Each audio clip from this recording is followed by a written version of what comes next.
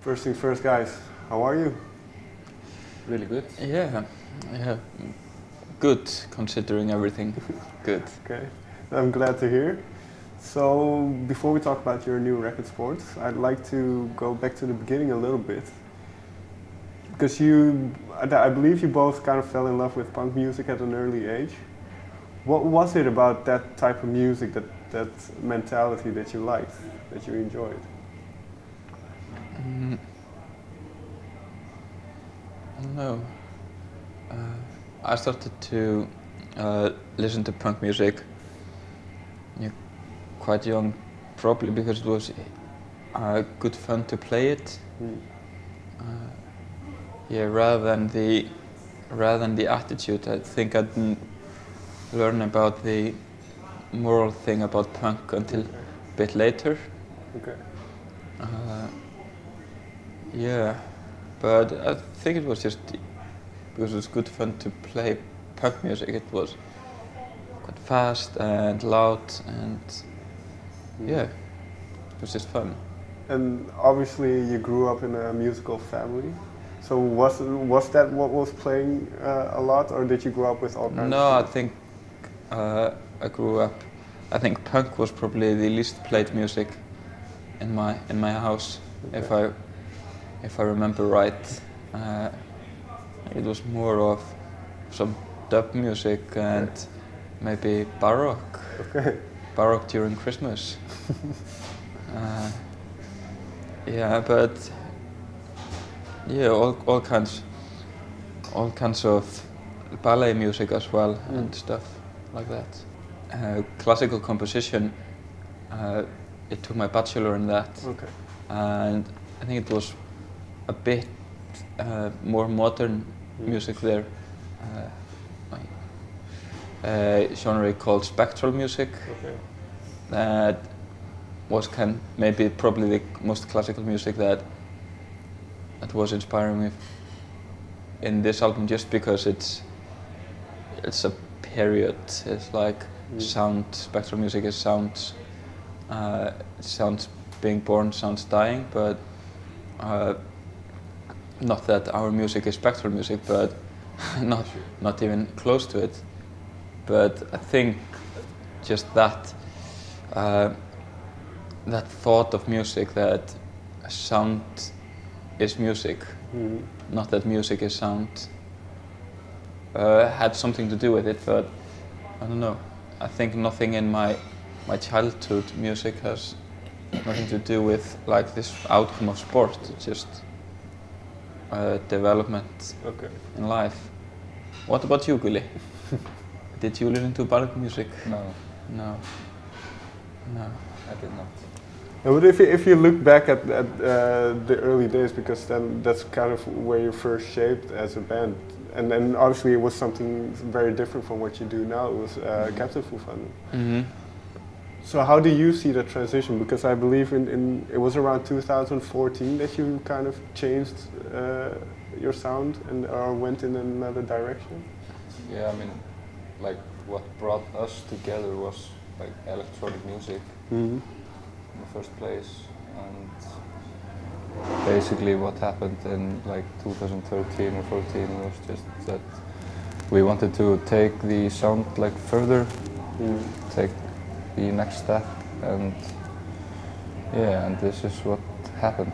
Like, I don't know, we didn't take any decision like that we wanted to change from electronic music to rock music or something. No, just happened.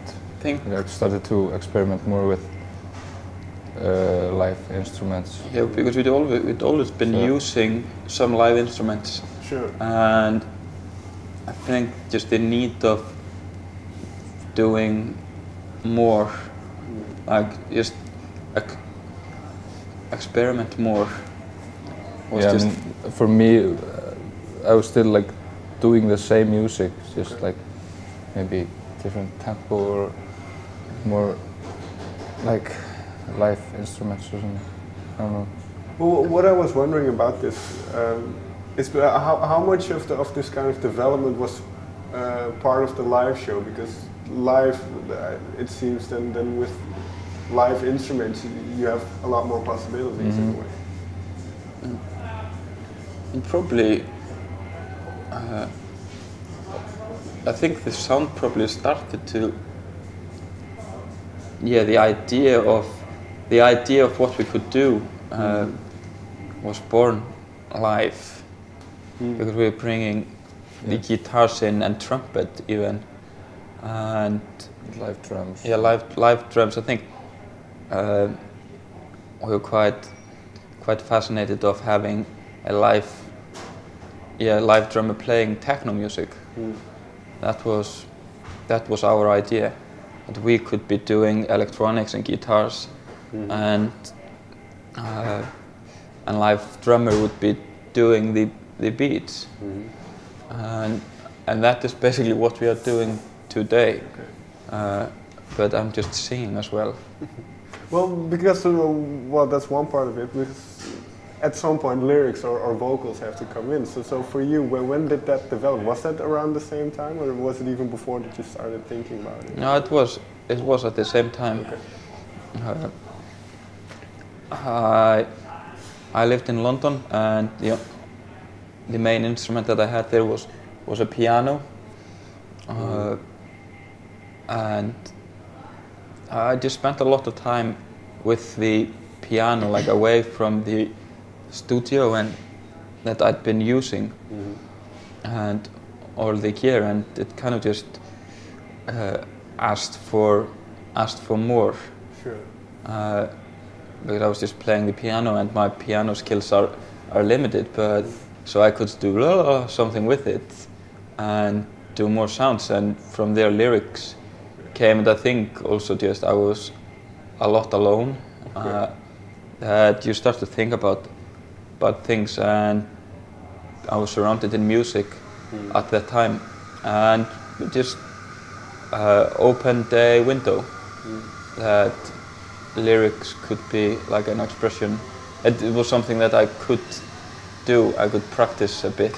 Sure. And you don't have to be born ready to write lyrics. It's just a craft that you can exercise, and then you just, maybe you're good, or maybe you're okay, or maybe just average. Do you know? It's like, sure, it's a work. Yeah, and it's the same with painters. It's sure. Just you have to get the feel for the pencil, and that's the same with music and lyrics. So Gulli, if we take one of the first songs that had lyrics on it, which one were you impressed by? Something that he wrote? I don't know. I was just really quite surprised that he could write lyrics. Okay. It's like all of a sudden, because he hadn't been writing lyrics at all. So yeah, pretty much just everything, I think. I was really surprised.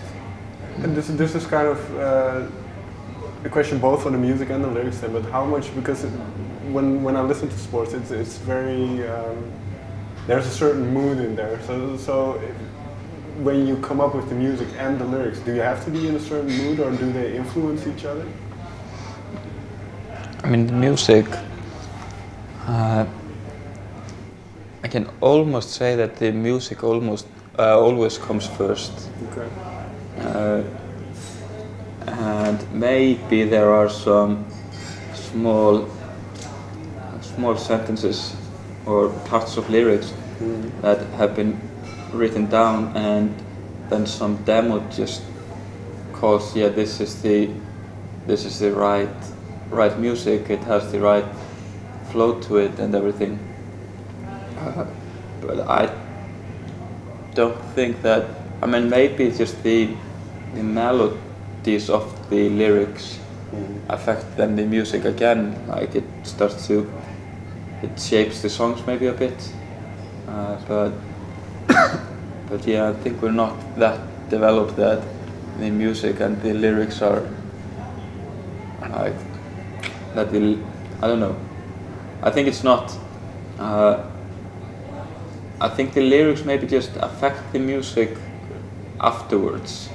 Like it gives the music an extra something extra touch, that a bigger understanding just for us as listeners. But in the creation of it, I think it's just more of a natural thing.